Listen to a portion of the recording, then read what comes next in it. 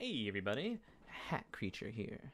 Today I'll be showing you the early stages of a new game being developed called BLIGHT. This is a survival horror game in the format of Resident Evil Outbreak, with different scenarios and locations. The game is being made by CerulianX Games, which has one member so far, so this is as indie as it gets, but from the footage I'm about to show you, I'm already excited and impressed. Didn't actually get to press play. So this is a demo in the very early stages. The story thus far is that Earth sent a ship to investigate something in space, but during the flight, they're invaded by aliens. The character, to me, looks like they might be a stowaway, as they aren't really dressed like they're on a space adventure or looking for a job at the IRS. I get some sweet street vibes from this character. Here we get to see what some of the aliens look like. Not all the monsters are completely animated, but pay attention to the woman's movement. The animations are solid and smooth.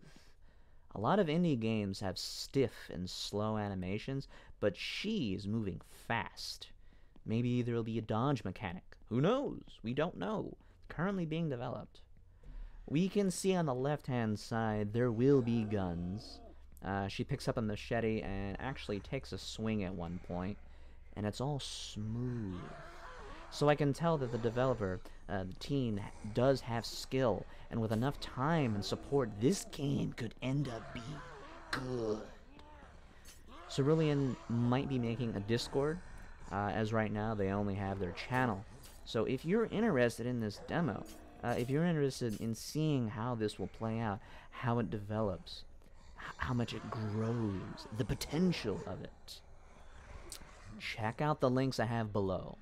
Go to their channel, like their videos so more people can find it. Subscribe to show them support, because the more people who support it, the better the game will be. Because there's only one person on the team right now. With enough traction, with enough publicity, perhaps other people can join in. Perhaps he's looking to expand his team. The more people on the team, the faster the game can be made. And with like-minded individuals, who knows where this game will end up, what it could be. It could be huge. Who knows? We'll never know if we don't support it. So thank you.